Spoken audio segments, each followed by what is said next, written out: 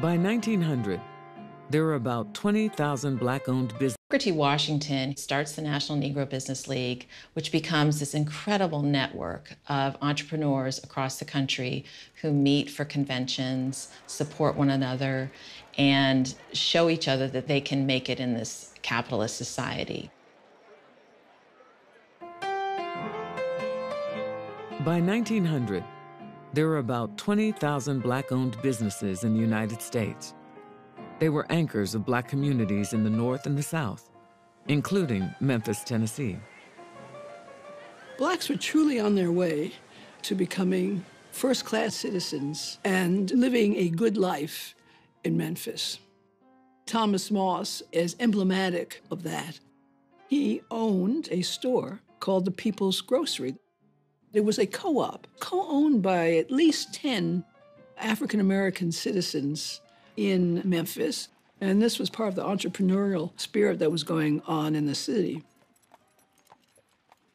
The People's Grocery was considered a threat to the white community because there was already a grocery store in the area that was owned by a white person.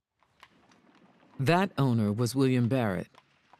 In March of 1892, having grown fearful and jealous of the People's Grocery's success, Barrett instigated a mob attack on his competition. Men came in the middle of the night. There was gunfire. And as a result, there's lots of arrests, including men at the People's Grocery. Tommy Moss was dragged out of the jail and taken about a mile north. He was tortured and shot. The killer's true motivation was exposed in a stinging column by local journalist and publisher Ida B. Wells, who was a close friend of Thomas Moss. This is what opened my eyes to what lynching really was, an excuse to get rid of Negroes who were acquiring wealth and property, and thus keep the race terrorized. A rash of lynchings was sweeping the country, 161 in 1892 alone.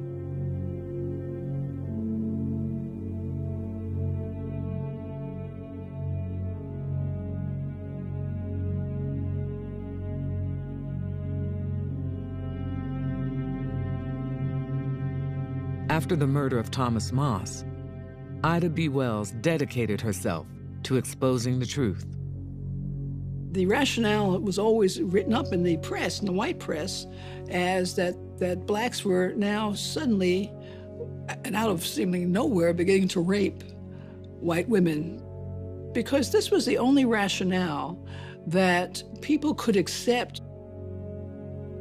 Wells launched a national investigation and found that lynching was typically motivated by white resentment of Black economic competition. When she published her findings, Wells' life came under threat. A mob comes and destroys her newspaper office entirely. People are waiting for her to come back to lynch her. And so she decides not to come back to Memphis. In fact, won't be back for decades.